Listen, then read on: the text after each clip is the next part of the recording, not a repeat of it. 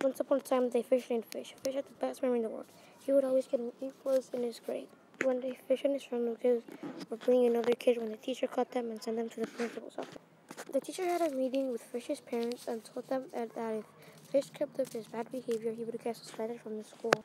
One day, while Fish and Lucas were swimming in the school, Lucas said, "Hey Fish, what if we did a robbery?" Fish thought for a moment and said, "Sure." Fish and Lucas had asked Ron and Leo, their other friends, if they wanted to be part of the robbery, and of course they had said yes.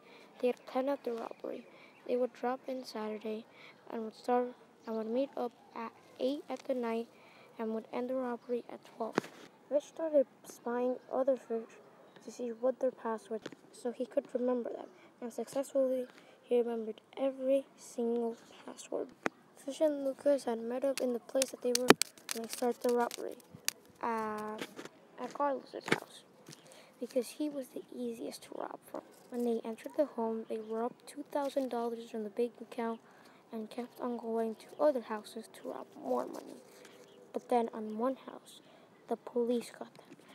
Fish and Lucas thought they had gotten away, but the cop saw a tail of Lucas, a part of Lucas's tail, and then went straight to the police station. At the police station, he talked to other policemen to see what they were going to do, and then they decided that they were going to call Harry Potter. Harry Potter looked around for clues to see who it was, and then finally came to the conclusion he knew who it was. The next day, on Monday, Fish, Lucas, Ron, and Leo were talking about the robbery, and all of a sudden, Harry Potter came and said, "Fish, you're under arrest." Fish ran away for his life, running, but Harry Potter caught up to him.